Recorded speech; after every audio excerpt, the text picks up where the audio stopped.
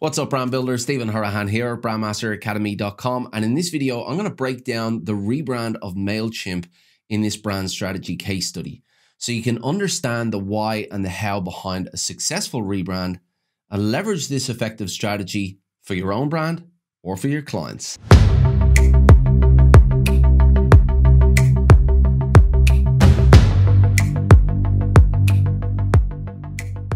Now, if you're new to the channel and you're interested in building brand strategy for yourself or for your client, then you're in the right place. Hit that subscribe button and hit the notification bell, and it'll let you know when we've got new videos coming out. Now, rebranding is an extremely effective strategy, but it's also a necessary strategy sometimes as well. If you consider that most businesses that go into the marketplace don't have any real strategy at all. Now, of course, most businesses fail within the first 1 to 3 years, but there are a lot of businesses that do gain traction despite the fact that they don't have any kind of brand strategy. And when they get some revenue coming in the door, that's when they realize that, they don't have a clear idea of who their audience is. They don't have a clearly defined differentiator or positioning strategy within the market, and they don't have a messaging strategy either. So when they do get revenue coming in the door, that's when they get the opportunity to take another look at their brand. So that is why rebranding is sometimes very necessary for brands who have gained a little bit of traction in the market, but they don't really have that focus. But in this video, I want to dive into the rebrand of Mailchimp so you can understand some decision-making that goes on within a rebrand and look at how a successful brand like Mailchimp navigated those difficult decisions. Now, 20 years ago, two guys by the name of Ben Chestnut and Dan Cargius saw an opportunity in the market. Now, they were entrepreneurs. They had been long-time entrepreneurs and had actually come from entrepreneurial backgrounds and entrepreneurial families. So they understood small business. And although they started to use email for their businesses, they realized that there wasn't a software out there that catered to small businesses. The email software that was available back then tended to cater for larger organizations. It was clunky, it was difficult to operate, it wasn't very user-friendly, and it certainly wasn't affordable. So that was their opportunity in the market. They wanted to cater to small businesses. They wanted to give them an email software that they could use that was user-friendly and that was cost effective. And that's how Mailchimp was born. Now, as I said, the two founders did have an entrepreneurial background. They understood the needs and the wants and the challenges of small business owners, and they stayed nimble with their business. They were able to add features when their customers needed. They were able to help them to grow, help them to evolve. But over time, their customers started to evolve in leaps and bounds, and they started to realize that they needed more than just an email platform. And that was the demand coming from their customers. They were evolving past just using email, and they wanted to go out and to build an actual brand, and they wanted Mailchimp to evolve with them in that journey. So Mailchimp didn't reposition for the sake of repositioning, and they didn't reposition for the sake of innovation either. Now, of course, the founders were pretty innovative and they did embrace innovation, but that's not why they evolved. That's not why they reposition. Now, when you think of a lot of brands that reposition, many of them reposition because they're not really connecting with who their audience is. Their audience is not responding to the messaging that they're putting out there, to their brand identity, and they want to refresh that to, focus in on who their audience is and communicate with them better and resonate with them better. But Mailchimp evolved from a different source. They evolved from the demand of their customers. Their customers were happy with them. They were vibing with their customers. They were connecting and resonating with their customers, but their customers had evolved past simple email communication, and they were bringing Mailchimp along for the ride. They were asking Mailchimp to set the path forward and to evolve with them. Now, this insight all came about because Mailchimp has a great relationship with their customers. They reach out to them on a regular basis. They ask them questions, they survey them. And the insights that they got back from their customers was that they didn't see Mailchimp as an email provider. They saw them as a tool to help them be more professional, to help them seem more professional to their customers. And Ben Chestnut, the CEO, said that when they landed on that insight, it was a feeling of liberation. All of a sudden, they didn't have to stay in the niche of an email software provider.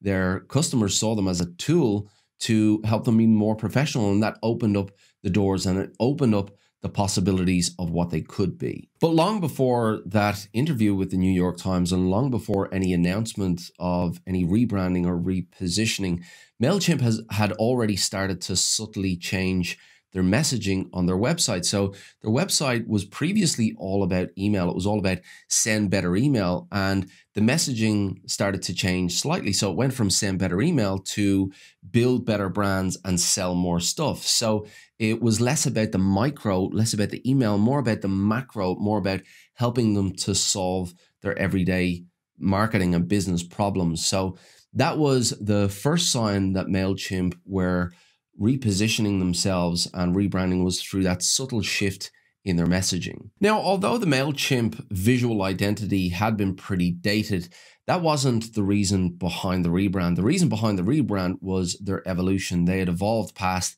their email niche, and they needed to take a new position. They needed to take a fresh position in the marketplace. So it wasn't about the visual identity. It was more about the strategy, what they wanted to be seen as in the marketplace. They needed to shift their positioning. They needed to shift their differentiation strategy, and they needed to consider their existing customers while appealing to a broader customer base. So that was the main reason behind the repositioning. It wasn't about refreshing their brand identity. They just took that as an opportunity to do both at the same time. Now, Mailchimp has always been a brand oozing personality. They've always been fun. They've always been quirky. And that's been part of the reason that they were able to develop that really good relationship with their clients before the rebrand. Now, before the rebrand, their revenue was upwards of $400 million. And no doubt that they involved some advisors when it came to the rebrand. And for sure, the hot topic of conversation would have been around their strategy and their personality and their tone of voice.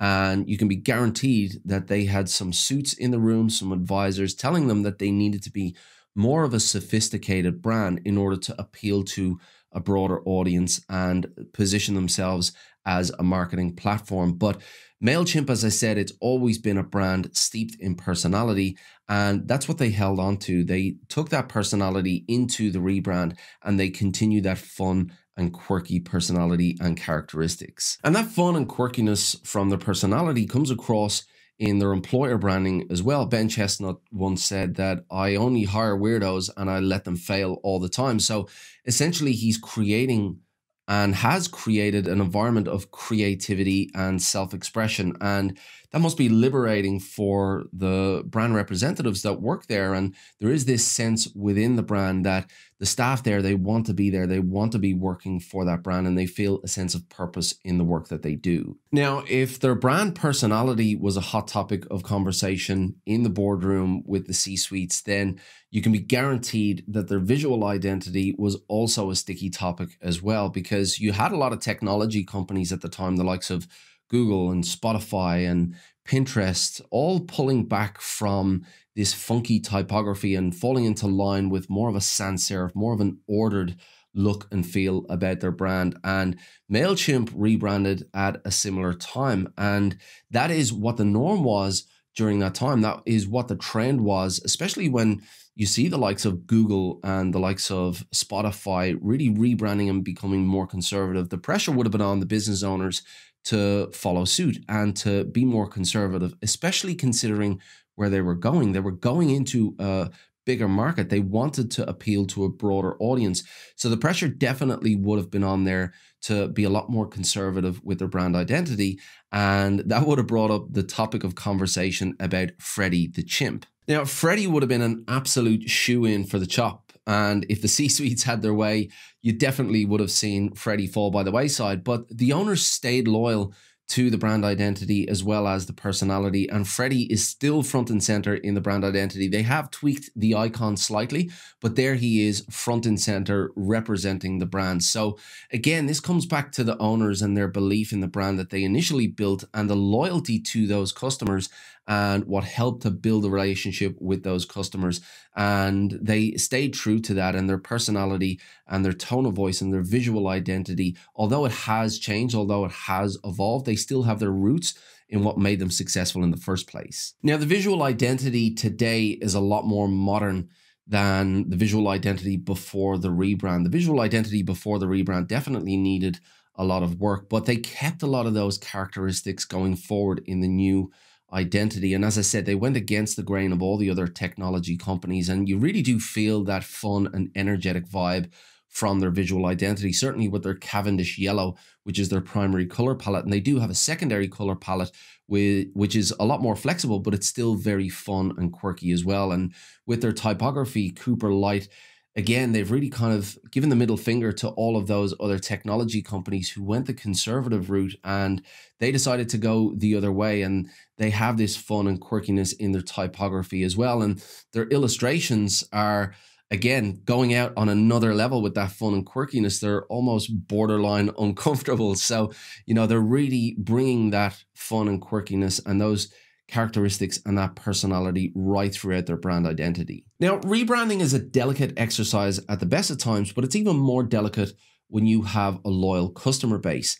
Now, if the owners had listened to, you know, the C-suite representatives or the advisors about the rebranding, for sure the outcome would have been completely different. But this brand and this rebrand wasn't driven by a bigger slice of the pie. It wasn't about getting more market share. It was about evolving to meet the needs of their customers. So their customers were very much a part of that rebrand and very much considered at every step of the rebrand. So it's a really important case study when it comes to rebranding. If you're rebranding for yourself or rebranding for a client, especially if there's a loyal customer base involved, then look towards Mailchimp, look towards this rebrand as an example of how to do it successfully. But I'd love to hand it back over to you. I'd love to hear from you about your experience when it comes to rebranding. Have you rebranded for yourself, or have you rebranded for a client? Have you come across any sticky situations or conversations with the leadership team about where to bring the brand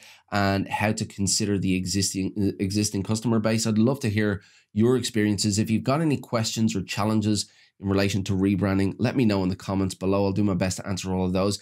If you like this video, if you want to see more like this, then give it a thumbs up, hit that subscribe button, let me know in the comments below. Hit that notification bell as well. It'll let you know when we've got new videos coming out. If you want to build brand strategies from scratch and learn how to do that, head on over to BrandMasterAcademy.com. Get yourself signed up for the list. I keep some exclusive content for that list, and there's plenty of resources on there for you to download as well. But as I said, I'd love to hear from you about your experiences, your challenges. I'll do my best to answer all of those. Until next time, brand like a master, and I will see you in the next video.